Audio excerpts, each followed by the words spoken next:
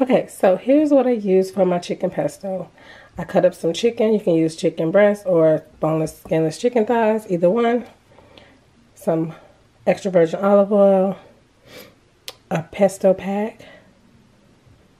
You're going to use 2 of these in all, but 1 to just marinate the chicken. Some garlic powder, onion powder, salt, paprika, black pepper, and some fresh garlic. Okay, so first thing I do, I clean my chicken. I wash my hands really well.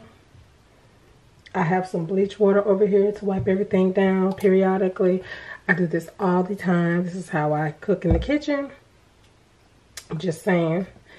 So then I just add a little bit of olive oil on the chicken so that my seasonings stick. Add a little bit more oil. You don't want it enough to fry the chicken, but you want enough so that the oil coats all the chicken. I'm going to add onion powder,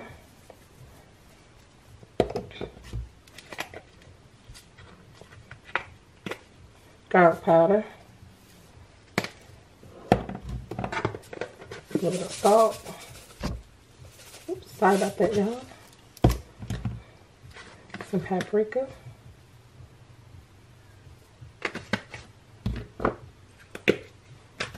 Some black pepper.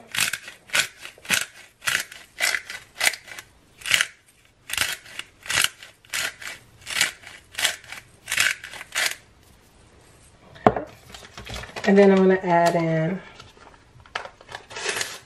my pack of pesto. Before y'all say it, those of you who made this pesto before, this isn't the way the sauce is to make the sauce part, but this is the way I do it to get my chicken seasoned, or shrimp, whichever one you want to do.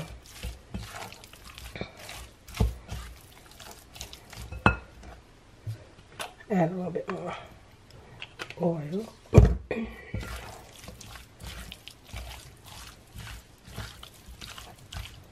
Alright, so that is coated, and I'm going to cover it and sit in the refrigerator for a few hours, or even overnight.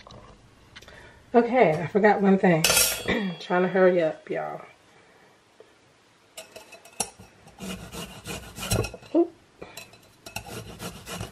And just put your garlic in. You could chop the garlic, but I just like doing this because I feel like it really cooks into the chicken.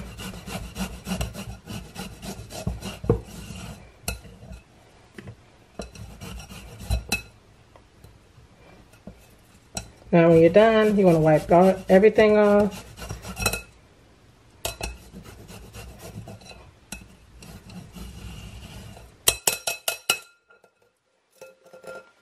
This is going in the dishwater.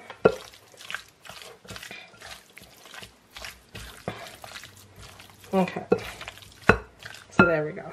Now we're gonna put it away. Okay, so I have some shrimp as well. So there we go. So you just follow the directions on the back of the pesto pack. You just add some water and some oil together. I even add a little bit of chicken base in there when I get ready to cook it on the stove. But that's just me. You add whatever you want. It's really easy and it's flavorful. I can make pesto from scratch, but sometimes it's okay to take a little help. So this is the pasta that I'm using. Just cook it according to the package you have. I have my pesto mix in a pot, and I'm just going to simmer it for a few minutes, and I'm going to add in my chicken base, as I said before. And I'm just going to let this simmer for a few minutes, not very long. It's just going to develop the flavors. You're going to taste it and season it if you like. Go easy with the salt because it already has salt in it. But yeah, you can add some garlic powder and everything like that in there too if you want. Okay, so you're just going to let that come up to a simmer. You're gonna make sure you stir it well and make sure everything's well combined. Like I said, taste it. You can add garlic powder, onion powder, whatever you want to do. Okay, so after you have drained your pasta, seared your chicken, you're going to combine the pasta and the chicken together and just mix it well, and then you're going to add in your pesto. You're going to mix that really well. And now pesto isn't supposed to be really thick like a tomato sauce. It's supposed to be a very light sauce, and it does really coat the pasta well. And then now I'm going to add in just some cheese. You don't have to add cheese, but I did add cheese because my kids love cheese. So you can add in some mozzarella, Parmesan, whatever you want to add. And then I pop it in the oven. I also sometimes add sun-dried tomatoes, but there are no sun-dried tomatoes in the store. Y'all done bought up all the sun-dried tomatoes.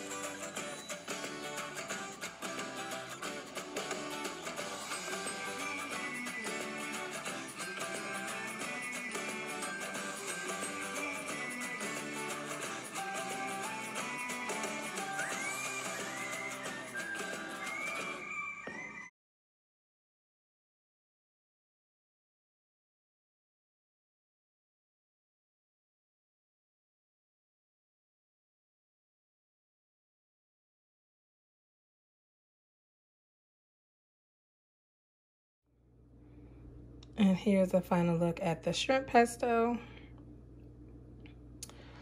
It is done. I have garlic bread in the oven. I hope that each and every one of you are well.